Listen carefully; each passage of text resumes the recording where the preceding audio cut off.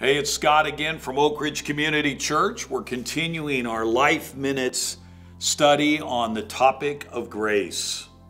This week, we're going to talk about handling disagreements with grace. So let's be honest. You enter a room full of people, just throw out a hot button topic like the economy, a social, moral issue, a religious belief. You will find all kinds of viewpoints and thoughts. And even Christians disagree on certain interpretations of Bible passages and topics. Christians have different viewpoints on how to handle relationships, how to raise kids, how to handle their money. And like I said, when it comes to doctrinal beliefs, sometimes there's different viewpoints. On the major stuff we might agree on, but then we get into other areas and we see that we have some pretty heavy disagreements. The issue is not that we disagree. The issue is how we handle those disagreements. We are at times determined to win. I mean, that's the bottom line. I got to win the argument. I got to state my case. And when we do that, we're not always open to even hearing what anybody else has to say. We've already made up our mind. They can't be right. Now, when we talk about this, we're not saying that objective truth does not come into play, because sometimes our disagreements are more over opinions. But there is a place at times when we have to take a stand for what we call objective truth. But what we're talking about more is those disagreements in which we simply have differing points of view. For example, you're talking to somebody about, if you're Christian and you're talking to another believer over a cup of coffee, and you find out that you have two different views on when Jesus is returning for the church. Maybe your view is, well, I believe he's going to come before the start of the 7-year tribulation period. And you discover that they have a view that says, well, I think he's coming at the end of the tribulation period. And so, to me, those type of disagreements, I don't care about, because we both agree that Jesus is coming back. But for some, they've got to win that argument. Now, I have a view on that. Somebody else has a different view on that. I know why I believe what I believe. But sometimes in our disagreements, we don't show a lot of grace. We don't. I've discovered too, that sometimes when disagreements happen, and I haven't run into this here at Oakridge, I want to say that, but I've seen it over the years. Sometimes disagreements are handled with the least tact, I have to say this, within the church. Now, you would think that the church, or just being among other Christians from churches, that this would be the place of acceptance, of love, of grace, and mercy if you had a differing opinion on some stuff. But sometimes Christians are the stingiest. And again, we're not talking about objective truths that the Bible says are beliefs that we have to hold on to. We're talking about just differences of opinions on some things.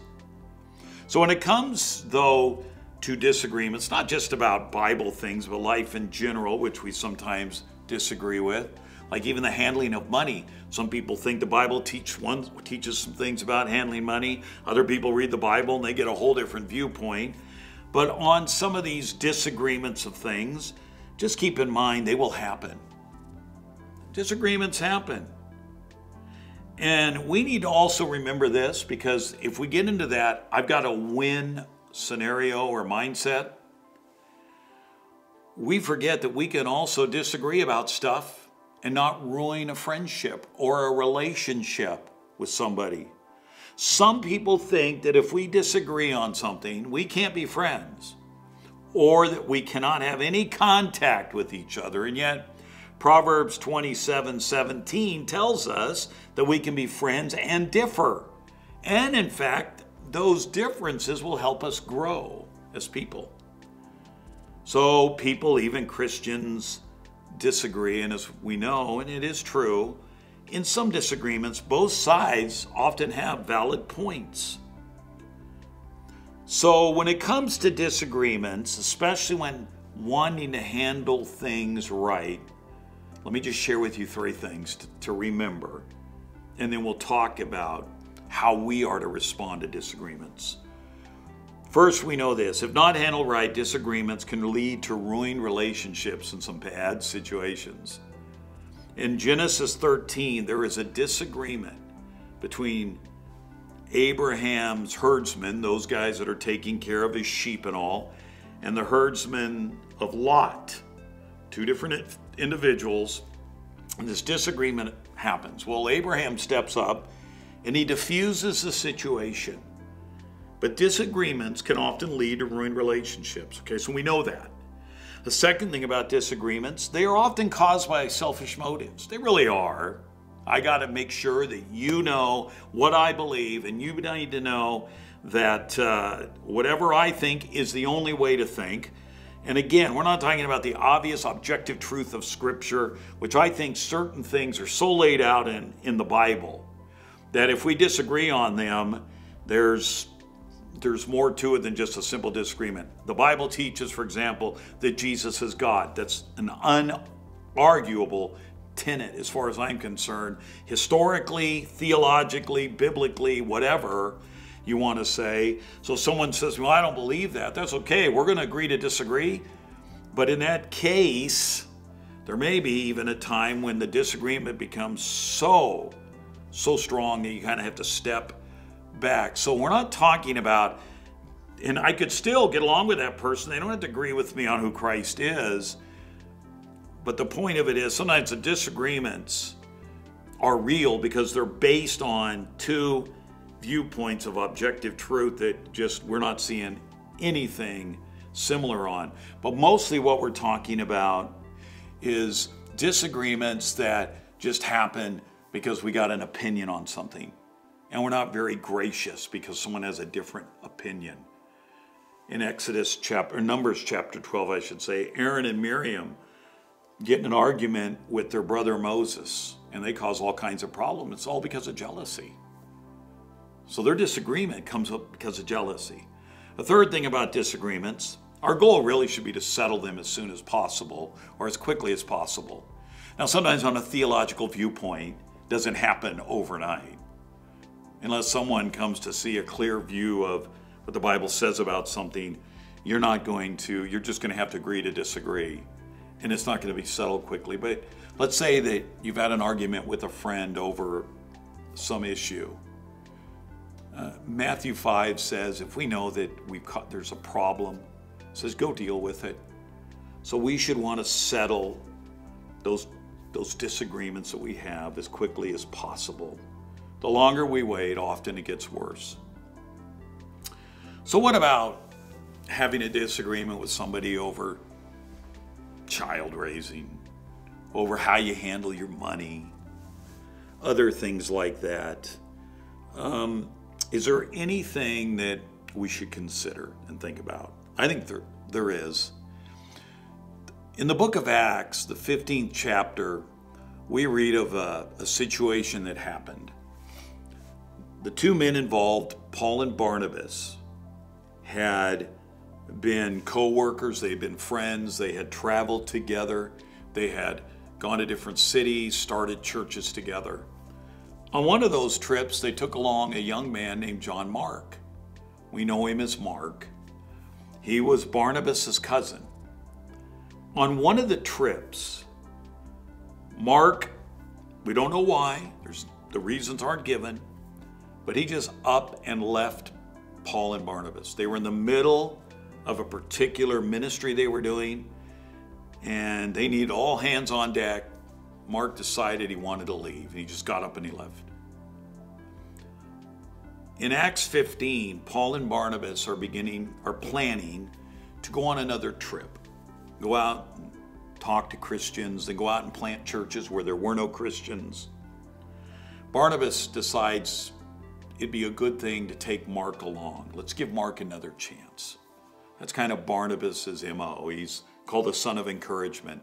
When the other Christians didn't want anything to do with Paul, when Paul became a believer, Barnabas came right alongside Paul and introduced him to other Christians. So Barnabas wants to take Mark on this trip. Paul doesn't. It's not that Paul doesn't like Mark, but Paul is concerned about Mark flaking out again, leaving him and Barnabas in a bad situation. And Barnabas says, well, Mark's going, and Paul says, no, he's not. And they get in this intense, heated argument. They disagreed on what to do with Mark. The end result was Barnabas took Mark, headed off to Cyprus. Paul took Silas, headed off in another direction. Even in that disagreement, God's word was taken other places. But they disagreed. They had a difference of opinion on what to do with Mark. But that's not the end of the story. Paul's last letter, 2 Timothy. You know what he says about Mark? He says, bring Mark to me, for he's profitable. There had been a reconciliation with Mark and Paul. Even Barnabas and Paul had reconciled. And there was this strong disagreement, a matter of opinions, differences of opinions. And they could not have ever reconciled if it wasn't for grace, being willing to cut each other a little slack. So when it comes to grace and we have disagreements over some things, let me share with you just 3 things. Accept the fact there may be other viewpoints. We're not talking about compromising truth. We don't ever do that. But Paul and Barnabas both looked at John Mark in a different way, through a different lens. We have to be willing to accept by grace that others have a different opinion than us. The second thing is we can disagree without assassinating someone's character. Here's what I've discovered. I bet you have too. Over the years, I've seen this. Some people, when they disagree, you know what they do? They go for the jugular. Man, they attack the person.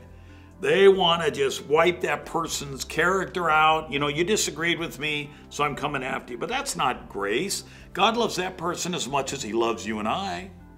So don't assassinate someone's character because we have a disagreement. So realize there's different viewpoints. Don't assassinate someone's character. And then last is this. Get over the disagreement and get on with life. I don't have the time to have a differing viewpoint on, for example, the return of Christ or on spiritual gifts. Somebody says, well, that gift's for today. That's not. I may have an opinion on it, but I don't have time to get derailed over stuff like that.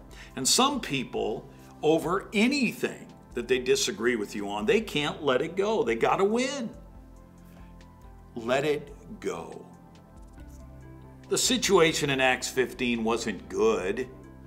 I mean, it caused friction and problems between Paul and Barnabas, but good came out of it, you know.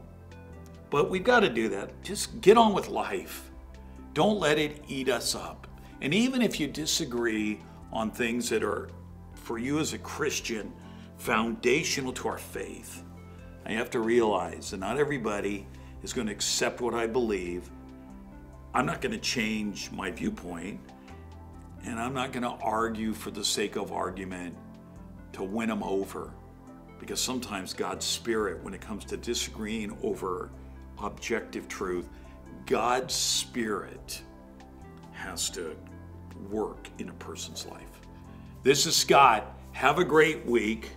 And next week, in our next look at grace, we're going to talk about how to experience God's grace when difficulties hit our lives. Take care.